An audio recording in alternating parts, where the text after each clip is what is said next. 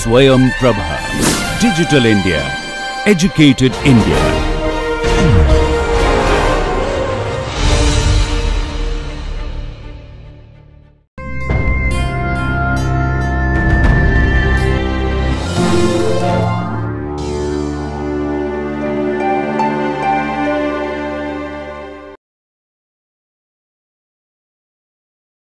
Next, I am going to also introduce a very important concept known as the concept of conjugate points. It turns out that the moment the solution to this Jacobi accessory equation contains conjugate points, we will neither get a minima or a maxima. So, the extrema that we get will neither be a minima or a maxima if we are to find some conjugate points. And later on we will see that the non-existence of these conjugate points will give us the necessary as well as the sufficient condition for the existence of minima, right, and the same result holds for maxima with the integrand taken with a minus sign. Okay. So, let us see what are these conjugate points. So, let us say, so conjugate points are the solution to the Jacobi, are the roots of the solution to the Jacobi accessory equation, such that they are the roots of the same solution to the Jacobi accessory equation, such that these points are not equal to each other, so these points are not equal to each other. So, what I said is the following: let x naught be a real valued point and let kappa in R minus x naught, right, is another point, right. So, if there exists a non-trivial solution, there exists a non-trivial solution to my equation 7 satisfying u of x 0 is equal to u of x 1 is equal to 0, then I see that kappa is a point which is conjugate to x naught, point conjugate to x naught. So, that is the definition. First of all, this new point kappa should not be identically equal to x naught, and they must both be the roots of the same solution to the Jacobi accessory equation. Okay. So, what is so special about these conjugate points? I am going to highlight the importance of these conjugate points step by step, starting from some small results, let us say in the form of a lemma. So, my first lemma, let me term it as lemma 5, we have described up to lemma 4. So, so I have a lemma 4, right.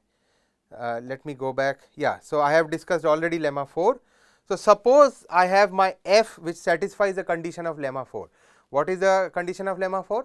That f is smooth and satisfies the strengthened Legendre conditions. So, let f satisfy conditions of my previous lemma 4, which is mainly that f is smooth, it is continuously differentiable, and the strengthened Legendre condition holds. The strengthened Legendre condition holds, right. So, if these conditions are true, and suppose there are no conjugate points, we do not find conjugate points to x naught in this half open interval x naught to x 1, we do not find a point conjugate to x naught, then there is a non-trivial solution to the Jacobi accessory equation, right. So, I am stating this lemma without proof. So, then there exists a non-trivial solution, u to 7 such that u is not 0 for all x in x naught to x1, right. So, if we do not find conjugate points, it is guaranteed that there is a non-trivial solution to the Jacobi accessory equation. Okay. So, then so I can summarize my results in lemma 5 and lemma 4. So, again recall lemma 4 is that suppose Legendre condition holds, then the second variation is positive definite, right, and then suppose in lemma 5 says that suppose Legendre condition holds, then there is a non-trivial solution to the Jacobi accessory equation, or in other words we can find the link between the non-trivial solution to the Jacobi accessory equation and the second variation being positive definite, which is going to give the sufficient condition between the occurrence of conjugate points leading to the positive definiteness of the second variation. So let me state the result. So, what I said is lemma 4 previously discussed and lemma 5 can be combined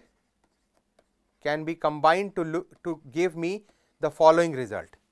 I am going to write this combined result in the form of a theorem 25, which says that let f be a smooth function of its arguments x, y, y prime, and let y be an extremal, let y be a smooth extremal,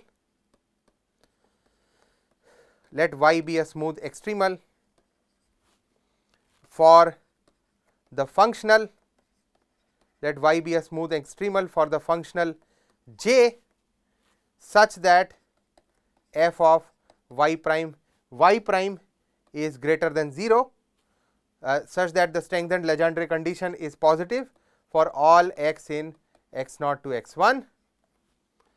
Then if there are no conjugate points to x naught, then I am guaranteed that the second variation of the functional is positive definite.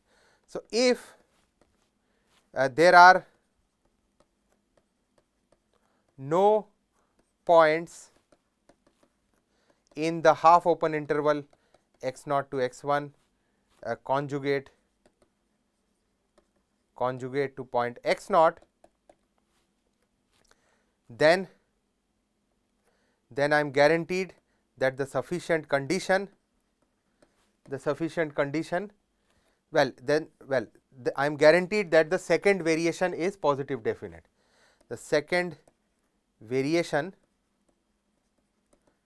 that is my del square j, is positive definite, right. So, this is just the combined result of the two lemmas we have just discussed. Okay. So, as I said, this result provides us with the sufficient condition or the link between the non-existence of conjugate points and the positive definiteness of the second variation. However, we still have to find the necessary condition, that is the other way round, linking the positive definiteness to the non-existence of the conjugate points, and also further we have to find the link between, or the if and only if condition between the second variation being positive definite and y the extremal being minimum, right. So, as I just said, this theorem is the sufficient condition, provides us with the sufficient condition, or it is the link between the absence of the conjugate points,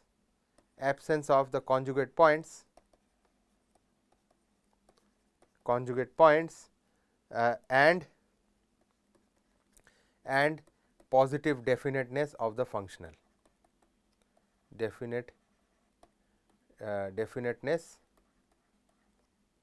of j, right. So, that is what it is. Okay. So then so let me highlight this result with a small example. So, the example that I have is as follows.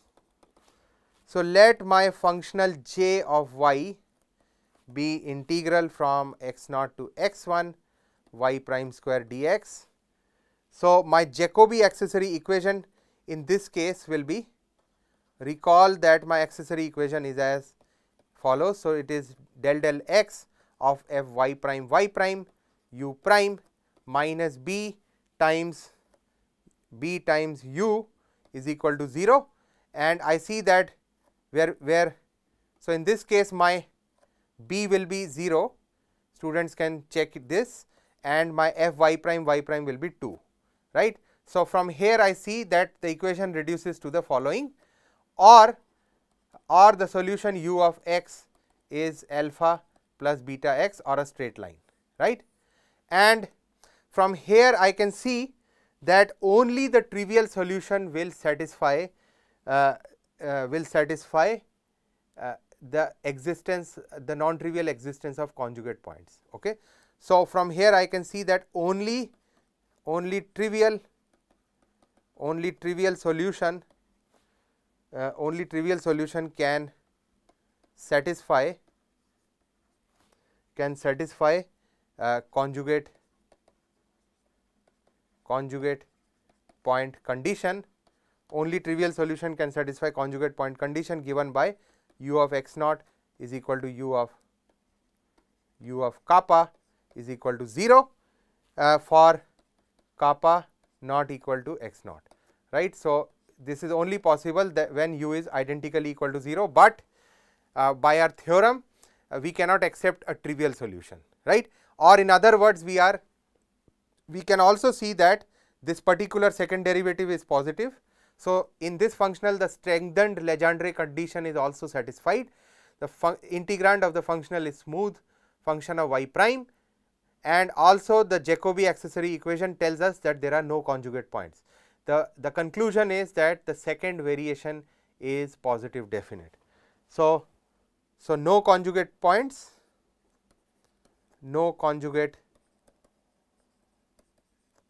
points to x naught in the open interval x naught to x 1 implies that the second variation is positive. Okay. Okay. So, that is how we are going to use our result described by theorem number 25. So, as I just said that the result that we have described in that previous theorem is all about the sufficient condition linking the non-existence of conjugate points to the second variation being positive definiteness. How about the necessary condition? So, we now have to show that the absence of conjugate points is also a necessary condition for the positive definiteness of the second variation. So, we will next we show that absence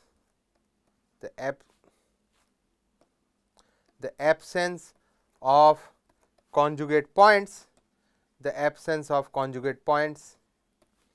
is also a necessary condition for positive definiteness, right. So, the absence of conjugate points is going to serve as the necessary conditions as well.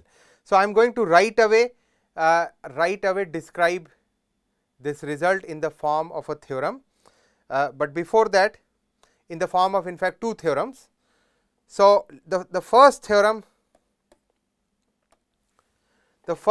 gives us the link between the positive definiteness of the second variation and the absence of the conjugate points. So, I denote this theorem as theorem 26. So, this is going to provide us with the link between the positive definiteness of the second variation and the absence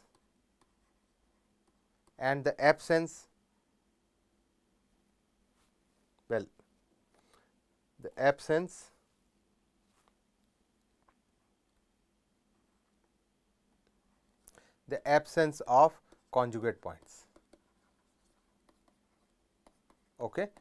So, the result is as follows. So, suppose my integrand f is a smooth function.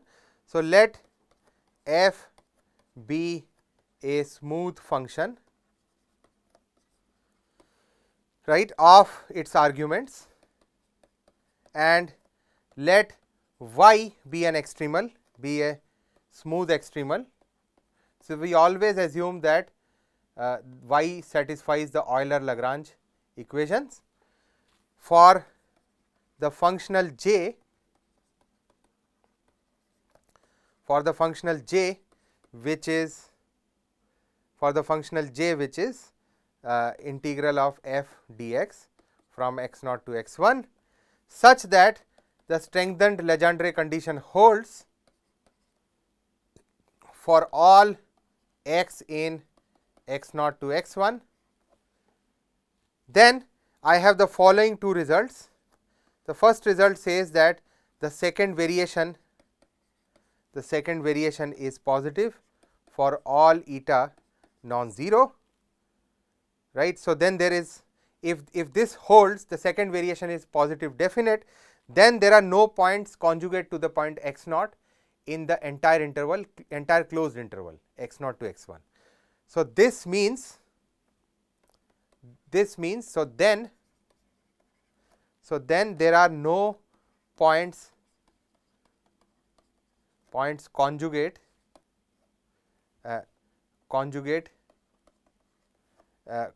to x naught in the interval, closed interval x naught to x 1.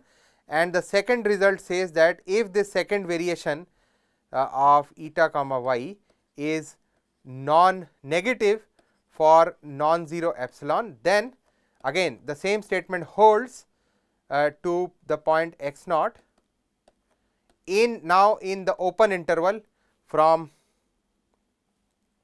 x naught to x 1, right. Well, the first one is half open interval. Okay. So, what is this result? This result gives us the necessary condition or the link between the positive definiteness of the second variation to the non-existence of the conjugate points, right. But now we need another result which links or provides us the necessary condition as well as the link between y being the minimum, the extremal being the minimum, to the second variation being positive definite, and that will complete the cycle. So, the result that we have is now the result that I am going to write again in the form of a theorem will be the combination of this particular theorem, that is theorem 26, and a previous theorem that we had described in my last lecture, namely the link between the positive definiteness of the second variation and y being the local minima. That was theorem 23. Okay. So, theorem 23, this was done in our previous lecture 16, and this theorem above, theorem 26, gives us the following result. It tells us that, suppose it gives us the following result, which is now the necessary condition we are after, or also a more refined necessary condition known as the Jacobi necessary condition, right. So, this is a more refined necessary condition by Jacobi, refined necessary condition by Jacobi. It tells us that theorem, I denote it by next theorem, theorem 27, let y be a smooth extremal, let y be a smooth extremal, for the functional j of y given by integral from x 0 to x 1 f of x y y prime dx, such that for all x in x 0 to x 1 f of y prime is positive. So, we are assuming the conditions of smoothness as well as the Legendre, strengthened Legendre condition for the extremal y, right. So, this is greater than 0 along along our extremal y, and if y produces a local minima for j, then there are no conjugate points in the open interval x0 to x1. If y produces a local minima for our functional j, then this implies there exists no points conjugate to x0 in the open interval x0 to x1, right. So, the necessary condition for a minimum is the non-existence of conjugate points, also known as the Jacobi, the necessary conditions by Jacobi. So, the non-existence of conjugate points is a necessary and sufficient condition for certainly positive definiteness of the second variation. But how about, is it a necessary condition? Well, we have certainly shown that the non-existence is a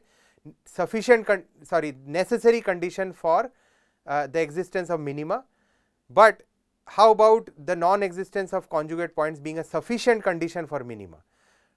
To finally state that result, we have to define what norm we are talking about. So, what is our function norm, right?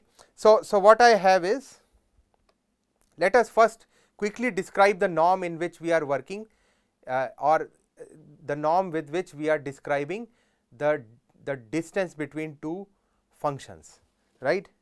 So, we are now going to look at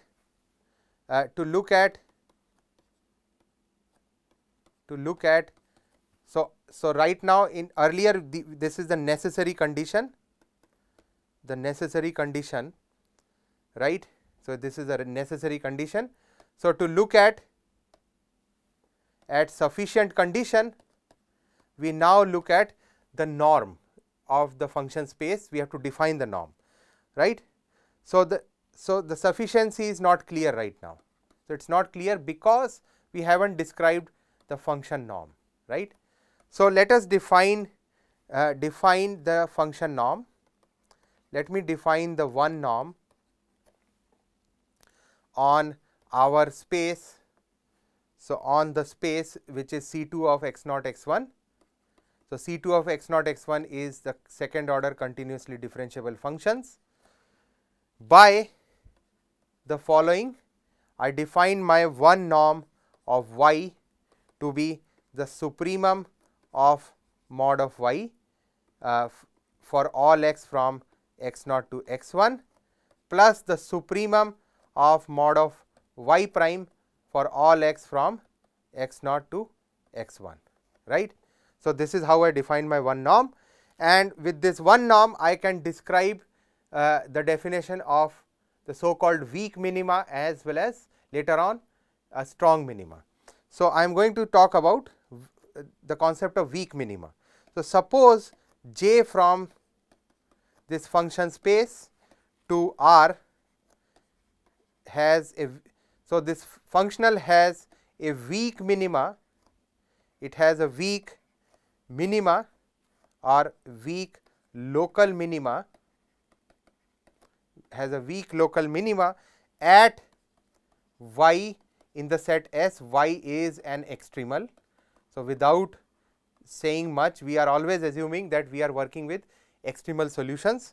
So, suppose y is an extremal, if there exists a positive number delta, right, delta which is positive, such that the difference of the perturbation of the functional or the perturbation of the functional or the difference of the functional is greater than equal to 0 for all perturbed extremals in S, such that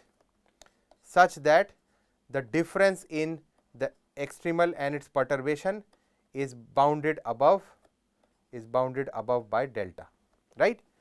So, if that is true, then I say that J has a weak local minima, right. So, similarly I can say that J has a weak local maxima, right, if and only if minus j has weak local minima. So, I do not bother about local maxima at all, because the minus of the local minimum, the results with a minus sign will give me the results for the local maximum. Okay. And then further let me also describe, so this is, let me call this as 1. So, I also describe another norm, the 0 norm as follows. So, I define my 0 norm on C2 of x 0 x 1 by the 0 norm of y is the supremum of y for all x in x 0 to x 1. So, this is the supremum, right. Okay. So, certainly if the function is bounded above by the 1 norm, it will be certainly bounded above by the 0 norm, right. So, with the 0 norm I can define another concept of the so called strong maxima or strong minima, right. So, this is my definition of weak minima. So, I can define my concept of strong minima or even strong maxima similar to the weak minima or the weak maxima case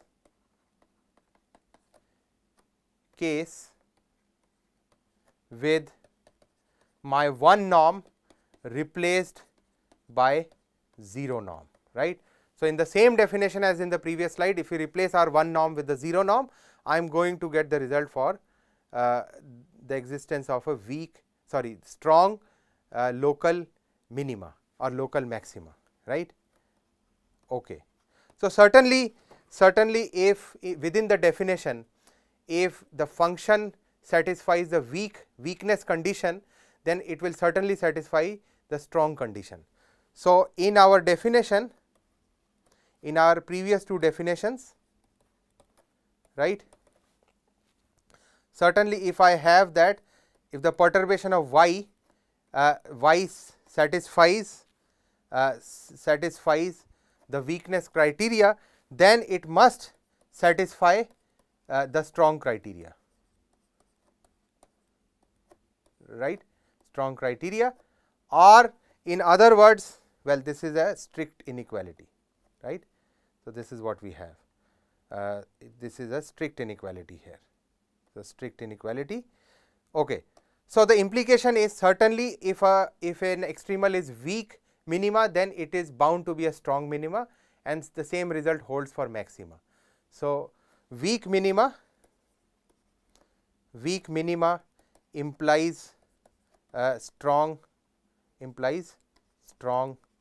minima, but the vice versa does not hold, right. It is clear to see why. Okay. So, we are ready to give our important result of the sufficiency of the local minima, and the result is as follows. So, I am going to state, once we have described these norms, I am going to state the result. Theorem 28, namely the sufficiency condition,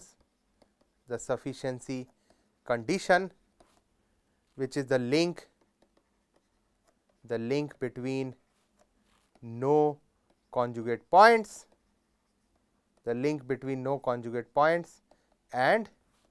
and weak minima, and that will complete our picture of if and only if criteria for non-existence of conjugate points linking to the existence of y being the extremal being a local minimum, right. So, the result is as follows. Let my y in the set S be an extremal,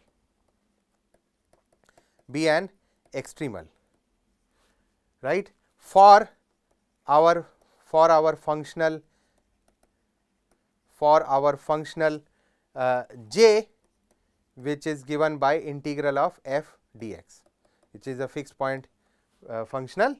And suppose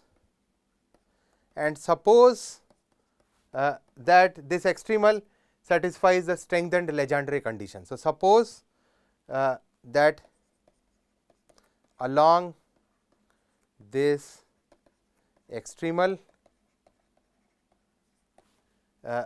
the strengthened Legendre condition holds. Along this extremal the strengthened Legendre condition holds, or I have that y prime at f of x comma y prime is greater than 0 is satisfied for all x from x naught to x 1, right. Then the sufficiency condition says that suppose further if there are no conjugate points, then we are bound to get a weak local minima. So,